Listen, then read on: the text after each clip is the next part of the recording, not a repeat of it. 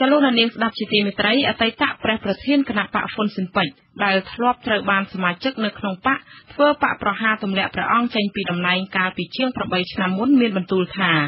ការវិលចូលឆាកនយោបាយឡើងវិញរបស់ព្រះអង្គនេះគឺពុំមែនចូលមកដើម្បីបំបីសម្លេងគណៈបកនយោបាយណាមួយទេសារនយោបាយរបស់សម្ដេចក្រមព្រះនរោត្តមរណរដ្ឋនៅពេលនេះគឺធ្វើឡើងនៅបន្ទាប់ពីមានការចោទប្រកាន់ដោយប្រធានគណៈបកសំរងស៊ី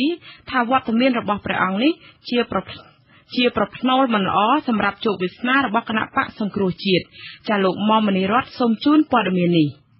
មានបន្ទូលប្រាប់ក្រុមនារីការព័ត៌មាននៅព្រះរាជដំណាក់របស់ព្រះអង្គក្នុងឧទ្យានបូរីទន្លេបាសាក់ទល់មុខក្រសួងមហាផ្ទៃកាលពីព្រឹកថ្ងៃទី5មករាសម្ដេចក្រមព្រះនរោត្តមរណរដ្ឋចាត់ទុកសារនយោបាយរបស់លោកកងគំប្រធានគណៈបកសំរងស៊ីថាគឺជាចេតនាយល់ខុសពីអ្វីដែលព្រះអង្គសម្រេចយាងចូលឆាកនយោបាយឡើងវិញនៅពេលនេះសម្ដេចក្រមព្រះនរោត្តមរណរដ្ឋដែលត្រូវបានមជ្ឈដ្ឋាននានាកត់សម្គាល់ថាជាអ្នកនយោបាយចិត្តមិនសឿងនិងមានប្រតិភ្លឹកភ្លែតដោយផ្លេចបន្ទោនោះព្រះអង្គមានបន្ទូលនៅចំពោះមុខអ្នកកសែតថាលោកកងគំកំពុងតែយល់ច្រឡំចំពោះវត្តមានរបស់ព្រះអង្គលើកនេះព្រះអង្គមានបន្ទូលបន្តថាលោកកងគំគួរកំព្រួយបារម្ភជ្រុលពេកការវិលចូលឆាកនយោបាយនៅពេលនេះរបស់ព្រះអង្គគឺពុំមានអ្វីក្រៅពីប្រមូលអ្នករាជានិយមនិងសីហនុនិយមឡើងវិញប៉ុណ្ណោះទេខ្ញុំអត់មានប៉ះពាល់ខ្ញុំគ្មានចង់បំបែកសំឡេងអ្នកណាទេក្រៅតែពីប្រម៉ាយប្រមូលសំឡេងអ្នករាជានិយមអ្នកសីហនុនិយមនៅក្នុងគណៈបកនយោបាយតែមួយគត់កុំថាខ្ញុំទៅចង់បំបែកបំបាក់ណាផ្ដាំជាជំរាបអាយដាមគង់គំផងកុំថាអូឥឡូវគេពង្រឹងហ៊ុនស៊ិនប៉ិចហ្នឹងណាគេណាគេពង្រឹងហ៊ុនស៊ិនប៉ិចឲ្យគេប្រឆាំងនឹងយើងអត់មានទេសម្ដេចក្រមព្រះនរោត្តមរណរដ្ឋបានបដិសេធទៅនឹងសំណួរជាច្រើនដែលលើកឡើងថាព្រះអង្គវិលចូលនយោបាយឡើងវិញនេះគឺដោយមានការជ្រោមជ្រែងនិងគាំទ្រថាវិការដ៏រឹងមាំពីលោកនាយករដ្ឋមន្ត្រីហ៊ុនសែនបើទោះជាព្រះអង្គមានបន្ទូលយ៉ាងច្បាស់ថាពុំមានជាប់ពាក់ព័ន្ធណាមួយនឹងលោកនាយករដ្ឋមន្ត្រីក្តីក៏ព្រះអង្គមានបន្ទូលថាចន្ទុលនិរន្តរភាពនៃរបបរាជានិយមអាស្រ័យធម្មនុញ្ញពីពេលនេះទៅគឺមានតែគណៈបកនយោបាយពីរប៉ុណ្ណោះគឺគណៈបកហ៊ុនស៊ិនប៉ិចនិងគណៈបកប្រជាជនកម្ពុជា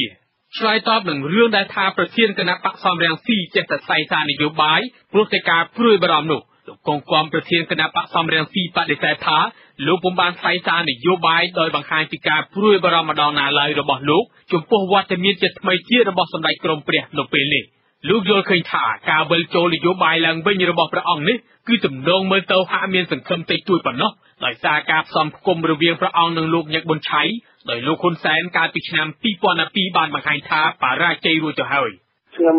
មិនបានសម្ដែងនៅការព្រួយបារម្ភសោះទេដូចដែលខ្ញុំបានជម្រាបខាងលើអំបញ្ញហ្នឹងគឺថាការនេះធ្លាប់ប៉ុនប៉ងមុនរបស់ឆ្នាំ2013រួចហើយដូច្នេះលទ្ធផលគឺ0ទេបាទដូច្នេះអត់មានការព្រួយបារម្ភអីទេបាទបណ្ឌិតវិទ្យាសាស្ត្រនយោបាយនិងជាអ្នកតាមដានព្រឹត្តិការណ៍អន្តរជាតិលោករស់រាវុធយល់ឃើញថាការហក់ចូលនយោបាយរបស់សម្ដេចក្រមព្រះនៅពេលនេះលោកមើលពុំឃើញថាវត្តមានរបស់ព្រះអង្គគឺជាសញ្ញានៃការគំរាមកំហែងសម្លេងគណៈបកនយោបាយណាមួយឡើយលោកបន្តថាព្រោះព្រះអង្គត្រូវបានគេស្គាល់ជាទូទៅហើយថាជាអ្នកនយោបាយដែលមានគោលចំហមិនរឹងមាំហើយងាយបោះបង់អ្នកតស៊ូចោលថែមទៀតហេតុនេះពិបាកណាស់ក្នុងការគៀងគោរកសម្លេងគាំទ្រនៅពេលខាងមុខនេះព្រោះគឺព្រះអង្គត្រូវតស៊ូអត់ធ្មត់និងព្យុះភ្លៀងសម្បើមណាស់ដើម្បីទៅដល់គោលដៅវត្តមានសម្ដេចក្រមព្រះនោះគ្មានអ្វីដែលធ្វើឲ្យខ្លាយសម្រាប់នយោបាយកម្ពុជាទេយើងសិក្សាទៅលើទស្សនវិជ្ជា3ដែលព្រះអង្គមិនអាចប្រកសម្លេងទៅទេបាន